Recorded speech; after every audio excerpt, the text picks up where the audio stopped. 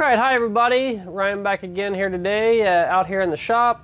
We've had these crazy monsoon, torrential downpour rains coming through up here in Northeast Ohio here for in mid-July, which is not typical for us. So usually this is when it kind of dries out. So I was actually cleaning out my truck, my T660, getting it ready. I got to do some work on it this week and next week, and get ready to put it on the market.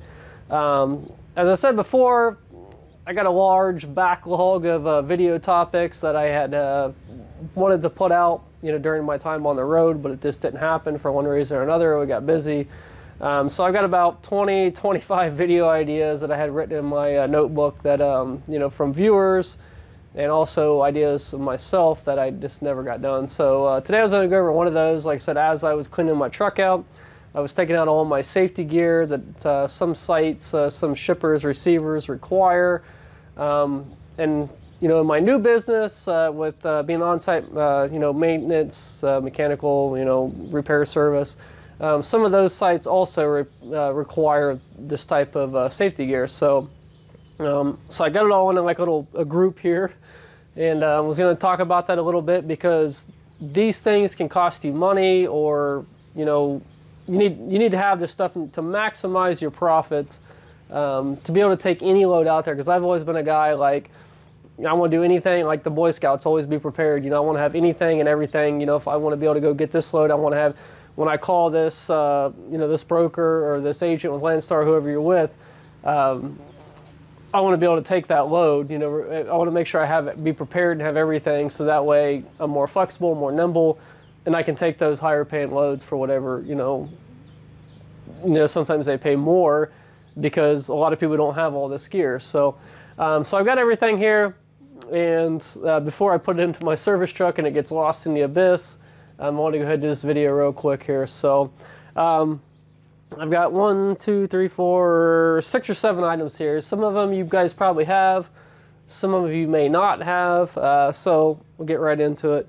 So first thing is a hard hat. So I do a fluorescent, high-vis, full brim hard hat, because in some places, some sites, if you have a high visibility, reflective hard hat, you don't have to wear the vest. So that's why I go with the full brim, reflective type hard hat.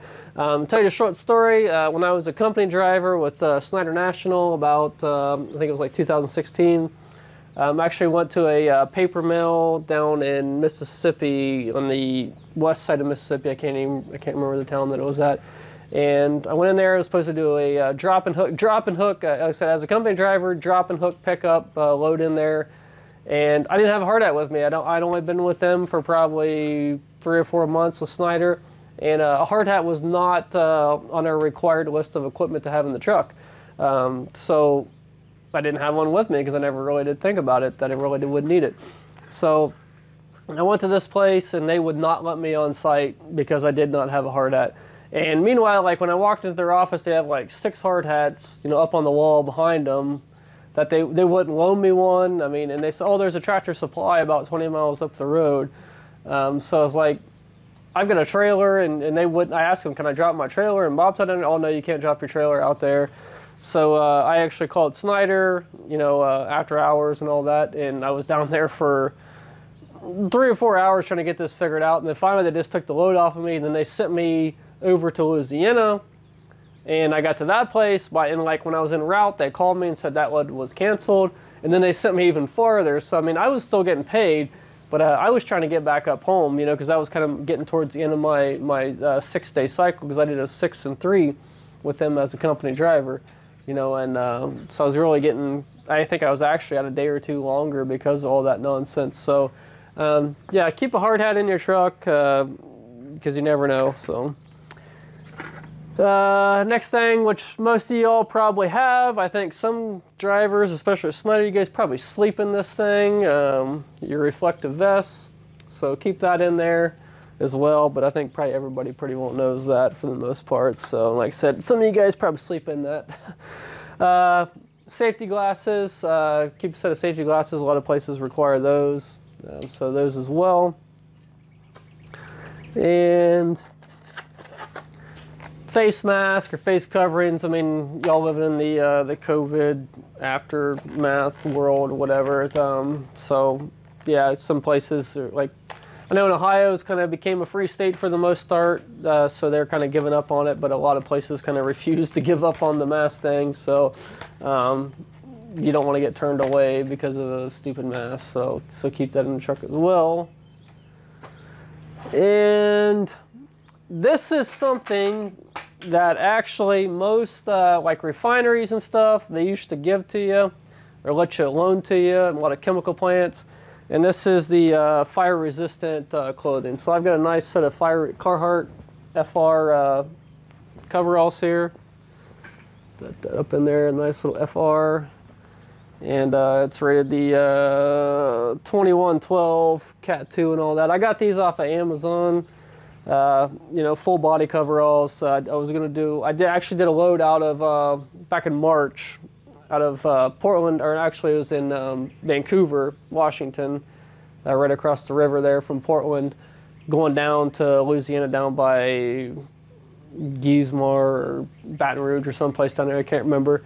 But they actually required this. Like I said, most of the places I used to deal with, you know, pre 2020. They used to loan them out to you. They used to give them to you, but those days are far behind us. So now you got to buy your own. So I bought these off of Amazon for like $110 or something. And now, like if I'm welding underneath something and getting another piece of equipment, welding or cutting or whatever, it'd be nice to put on so I don't get burned as bad as I have in the past. So I would highly recommend buying a set of these because, like I said, these now, and this stuff's not going to go. This COVID stuff. Like I said, these places just refuse. It's not going to go away anytime soon. I see this like for the next 5 to 10 years, and then whatever comes down the pipe after this, whatever's cooked up, they're not going to let anything that touches your skin anymore. I mean, in my opinion, they're not going to loan you this stuff anymore. So you're better off to get your own. Anything that touches your body, they're not going to let you. Most places, what I've heard, they're not going to loan it to you anymore, let you use it. So you got to have your own in your truck. So. And like I said, I actually, when I booked this load for this, the agent told me I was going to have to, like up front, that I was going to have to buy it. She's like, oh, there's a place that's like 20 miles down the road, but I booked this load like 2 weeks out. And I was like, I don't want to be trying to go to a store, you know, with a 53-foot trailer and truck and all that, trying to pull into a place or figure what's out and you get lost. So I ordered it up front, and I actually negotiated like, hey, can you give me $100 on the 100% side of the, you know, the freight bill? So that way it kind of helps pay for it a little bit. So I mean, in some cases you can negotiate that since it's extra stuff you got to buy out of your pocket now. But then once you got it, you got it. So, so I'd highly recommend buying some type of FR resistant. You know, just get the full coveralls, I guess, for whatever size you need. And I guess the last thing, or there's 2 more things, is a escape respirator. So a lot of the places you go to, the chemical places, refineries, they've got the vending machines out front, and that's where I actually bought this one. Was down in Louisiana that last trip that I was on down there out of Portland. And they had, like I said, they had a vending machine out there, and this was, I think it was 15 or 20 bucks for this. There's 2 different ones as far as Honeywell is concerned. That is the manufacturer of this model. There's 7900 series. This is a 7902, and so looking at the little book here. So the 7902, this one is good for chlorines, basically. Chlorine dioxide, chlorine, hydrogen chloride, hydrogen fluoride, hydrogen sulfide, sulfur dioxide. Then there's a 7904 model that's good for ammonia. So there's 2 different ones. So I mean, if you have the 7902 and you go into a place that deals with ammonias, it's not going to help you, and they may look at it and turn you away. But like I said, once you have it, these are good for a little while. So I mean, they're not too expensive. So I mean, I'll keep this one in my service truck. You know, if I ever go up to one of the places in one of the refineries or something in Cleveland or chemical plants, I've already got this guy. So then you can actually buy the 7904. They have them on Amazon, internet, whatever your poison is. They are available, and they're not that expensive. But like I said, most of the places, seems like they have the vending machines where they have this type of safety gear. But like I said, with the fire resistant stuff, you're kind of SOL on that. if you don't have it prior. So, and like I said, I'm not one that I like to be running around at little stores and stuff with a truck and trailer and trying to purchase something just like with that hard hat deal I was telling you about. So, all right, and last but not least would be, in my book, kind of common sense.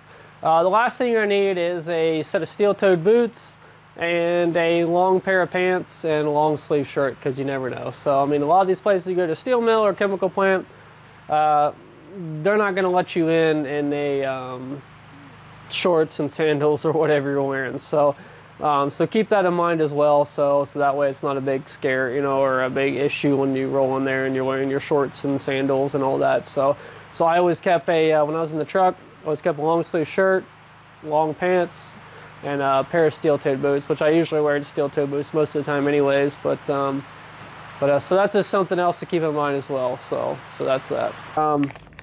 Like I said, it's this safety stuff, I mean, it is what it is. It's more important to me. I mean, it could cost you money. I mean, you may not be able to, there could be a high paying load, and if you don't have that equipment in your truck, I mean, beforehand, they could turn you away, or you're late for your appointment, or it could, just turn into a big disaster. So, I mean, best rule of thumb is get this stuff, get it in your truck and all that, and that way you're flexible. Like I said, I did a video a while back about having different credentials, like your TWIC card, hazmat, and all that good stuff, doubles and triples. It's not hard stuff to get, it's not expensive, but and that stuff can help you make more money. I mean, you might be at a place and there's, coming out of the West Coast, it might be a $4,000 load, but if you have this fire resistant suit here, it might be a $7,000 load, so it's really worth it just to have everything you can, and like I said, I talked about that before in that video about having those credentials in the military. When the way I was brought up in the military was that, when you have an opportunity to get some type of qualification or a credential, just go ahead and get it, because it only makes you that much better and that much more marketable. And like I said, you may be able to, you might go from a $4,000 load to a $6,000 or $7,000 load doing the same mileage, just because you have a TWIC card or you have a fire resistant coveralls or whatever. So I highly recommend getting that stuff. And like I said, this is one of those things I wanted to get out earlier, but it just never happened. So like I said, I was pulling everything out of the truck, and I got it all in a box here, and I said, well, I better hurry up and do that, because if I throw it in my service truck, it's going to be lost, and it probably won't happen. So anyways, guys, like I said, I'm not driving anymore. I mean, we're going more to the maintenance side, maintenance business, working on heavy equipment, trucks, ag equipment, and all that. So I'm not going to be here and pretend like I'm still driving. I'm not a YouTube millionaire and all that. So I haven't quit my day job like a lot of people have, and still trying to take it till you make it, I guess. So anyways, just want to get that out there to you guys. I've got a lot more. I've got about 20-25 other topics that I haven't done yet. So I had a rainy day today, and I couldn't really do anything outside, so I figured it'd be a good day to get this done. Anyways, like I said, guys, we appreciate all the support. Subscribe if you haven't already. Hit the bell for the updates. Like the video. On this channel, we're doing more. Still got a lot of trucking business and trucking related stuff to put out, and kind of going more towards the maintenance, repair side and all that. So it's kind of come as we go with what we deal with out there every day on the roads and all that. And so that's pretty much what this channel is doing. On the other channel, if you guys are interested in farming, farm equipment, and working on stuff, animals and all that, we've moved that over to a different channel, which my wife always puts that other channel link in the subject line or description down there. Sorry, I had a loss there. Anyways, like I said, we appreciate all the support. Thanks for watching. We'll see you next time.